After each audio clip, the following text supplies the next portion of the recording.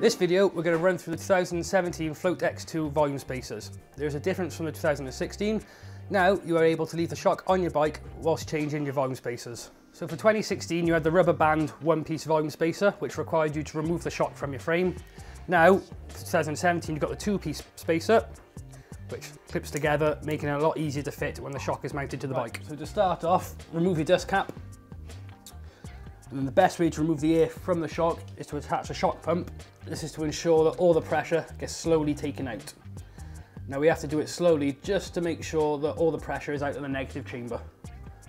Right, so before you release the air, just make sure you make a note of what pressure you are using, just so once you've completed the job, you can go back to that original pressure. Just slowly, just take the pressure out.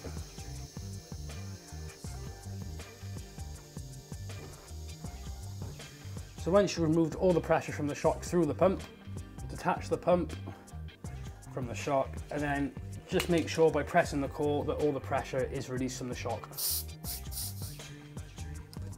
You're now ready to remove the air can. So with all the pressure now out of your shock, grab the air can, nice firm grip, rotate it a quarter of a turn towards the reservoir, and then you're going to be sliding this off down the shock. So nice firm grip, give him a bit of a wiggle. There he goes.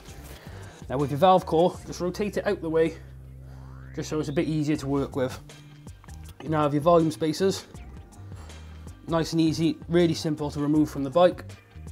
Just pry the top open, and there you go. Give me two pieces, they just hook one on top of the other. Same again to add a volume spacer. Either side, just clip them into place. And then when they are in place, just make sure they're seated right either end. So when you've decided to add or remove volume spacers and you're ready to refit the air can, bring the valve core back up to the top, and on the back of the air can you'll see a little locator key. Just line them up, and then just a little bit of a wiggle back on, you will go like so. And then when there's no gap there, again, rotate the whole air can towards you, away from the reservoir.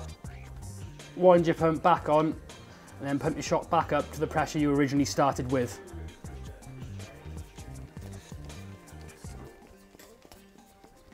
So that's it, really quick, really simple, easy job which can change the whole feel of the bike.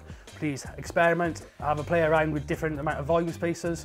Depending on the shock size, it will depend on how many volume spacers you can actually fit. So consult your owner's manual just to check you don't overdo it. The 2017 Float X2 volume spacers are compatible with the earlier Float X2 models. So click the link to buy yours now.